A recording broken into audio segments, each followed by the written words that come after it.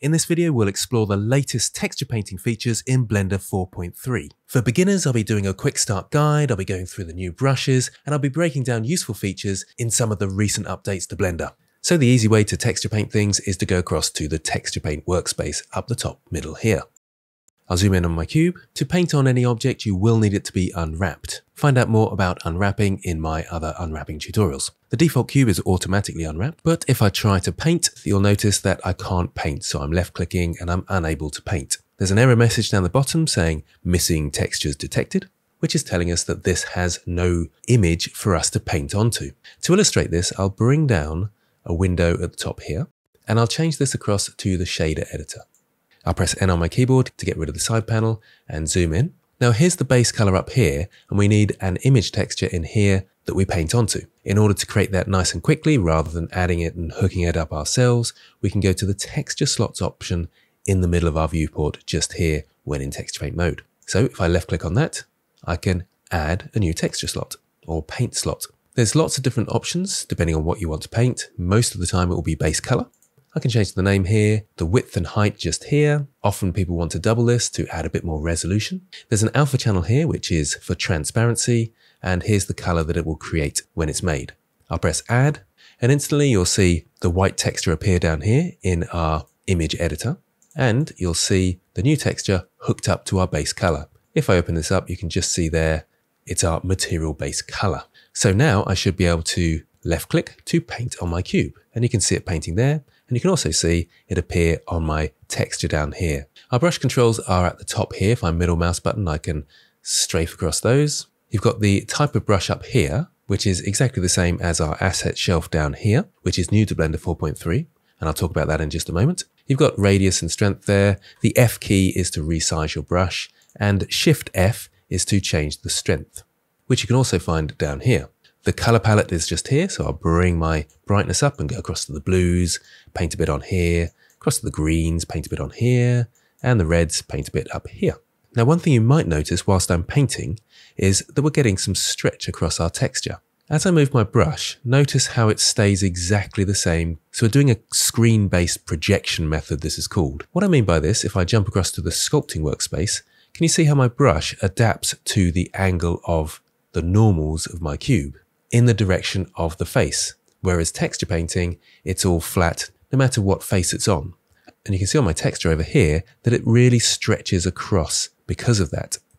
And on my cube, you can see that stretching across and then disappearing as it hits the edge. So when I paint with this red up here, we get a long, thin line like so. That is one of the limitations of Blender as a texture painting tool at the moment. Hopefully they'll work on this in the future and it'll be more like the sculpting workspace. Now, the reason I've put some different colors on here is to show you how you can sample colors. Quite an important thing to do when you're texture painting. I'll just scroll down my menu slightly and you can see the colors clearly there, and I've got the color palette here. I'll just open that up and create a new color palette. In the color palette, I can press the plus button here and that will add the current color to the palette. I can also press Shift X and left click to add a color that I select in the viewport. And I can hold down Shift X and move around these colors, and you can see my picker changing as it moves. Now I can just press Shift X without left clicking, and that will change the actual color, but not add it to my palette. So Shift X will just change the color. Shift X and left click will add it to my palette. So Shift X is the keyboard shortcut you need to remember.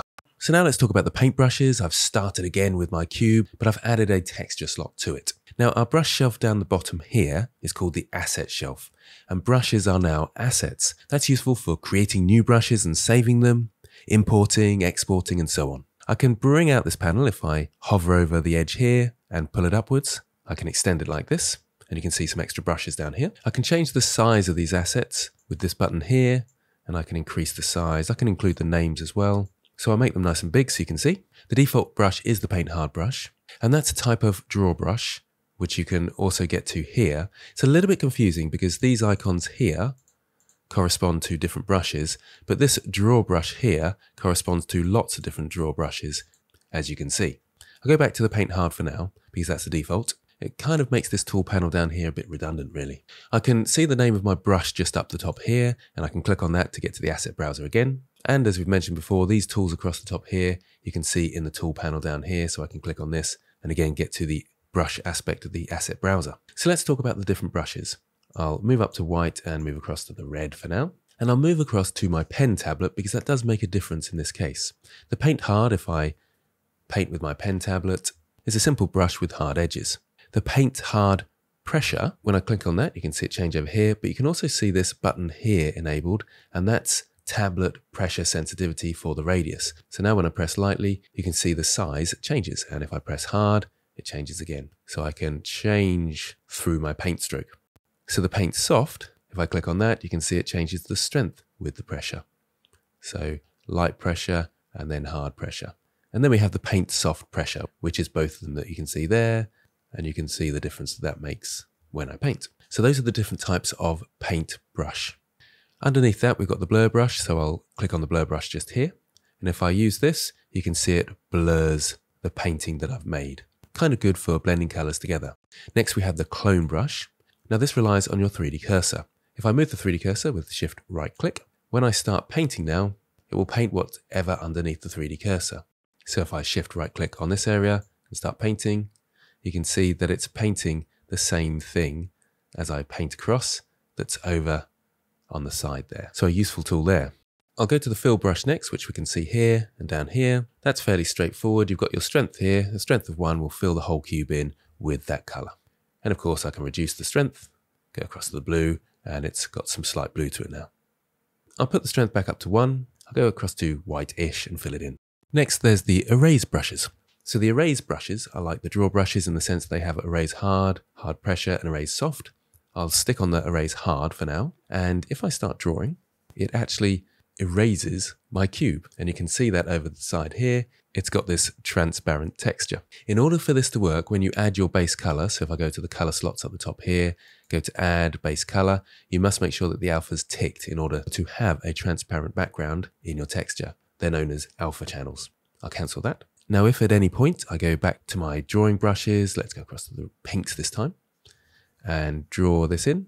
You can see I can draw over it there, and I've got no holes in my mesh anymore, I don't think, although there's a tiny one just there. Now, I quite like these erase brushes, but for many people, it's not what they're expecting. They're expecting to be able to erase this pink and get this background color here. That would kind of work on a layer-based system if the back layer was white and the foreground layer was pink, but we don't have that kind of system here. And you can set those sort of things up in the shader editor. It's a little bit awkward. The easier way to erase is actually just to pick this background color. So Shift X to pick this background color, and then in a sense, I am erasing the pink. So use your color picker in those terms. So that's the erase brushes. Let's go across to the smear brush. I haven't actually mentioned that one yet. It's similar to the blur brush, but it can smear and pull a color over the top of the other one. So I'm on the pinks at the moment, and I can smear that across to this white over here, or from the white, I can smear that across over the pink. It's actually slightly easier to blend colors with the smear than it is the blur brush. So the last brush then is the mask brush. If I click on this and try and paint, you can see it says missing stencil detected at the bottom. What we need to do is, like we had to create a texture down here and in here to paint on for our base color, you do the same for the mask. So we go up to the top here, on the drop down, say we want a new stencil, I'll call this mask 1 and press OK. Then when I start painting on my cube, let's say I don't want to paint on this bit. Oh, let's just change the strength quickly up to 1, so it's nice and clear. If I go now to my paint hard brush, and let's go across to the blues and start painting across here, you can see on my texture down here that I'm unable to affect this area that's been masked. If I want to get rid of that, I can go up to my mask here and close it down. Now when I start painting, I can paint in that area, which you can see here. So that's how we can use masking. It's very useful because I can go across to the mask brush. In the drop down, I can reuse the mask I've already drawn. And incidentally, if you want this saved with your file, you'll need to press the shield button here, fake user, to make sure it saves this texture. But I can also create a new one. So I can have mask 2, create a new image, maybe draw down here, and then I can't paint on this. When I go to my paint hard brush, I'm unable to paint on that. And I can go up to my stencils and choose the different masks if I need to. Remember to save this one so it saves in my file, or just close them both down and start drawing, and I'm fine. So that's the mask brush. So there's all the brushes, but how do we edit them and add a new one? Well, if I right click on the paint hard, I can duplicate this asset, and maybe I'll call this rock brush, and press save. So I've created a new rock brush here. And in the brush settings, I'll change the color back to white. I'll bring the saturation all the way down this time. And let's add a texture to this. So you can add textures to your brushes under the texture settings here. I can click on a new texture. Unfortunately, I can't change it in here. I have to go to the texture panel for the texture properties and then open up a new image. So I'll open an image, go to my textures. Incidentally, you can bookmark folders just by clicking the plus sign here. And let's find a rock texture. I'll choose one that I got from textures.com back when it was free. So I've opened that up. I need to go back to my tool settings now. And when I scroll down, we should be able to see the texture pop in there. That's great. There's different types of mapping you can use. And if I start painting, you'll be able to see that brush. Looks a little bit rubbish at the moment. We can change, if I minimize the texture and open up the stroke, the type of stroke method. At the moment, it's space. If I change this to something like anchored, I can click and drag and bring out my rock texture like so, and I can draw over my shape. So I've got my cool rock brush that I'm really happy with. All I need to do now to save it is right click and save changes to asset. And you must remember to do that. So any changes you make in here, let's say I'll just call this rock in fact, rather than rock brush. Make sure you right click and save the asset if you want those changes to be updated and saved. And the great thing is now that I can open up a new file. So file, new, general. It does ask you if you want to save your modified images. And it's worth pointing out that any image with a star on it like this, you need to make sure you save them before you close down the file. I don't need to, so I'll get rid of that. Go back to the texture workspace, add a new material slot, zoom in on my cube, open up my brushes so we can see my new rock brush just there. When I start drawing, it doesn't work because I need to actually change the color back to white. And there's my rock brush.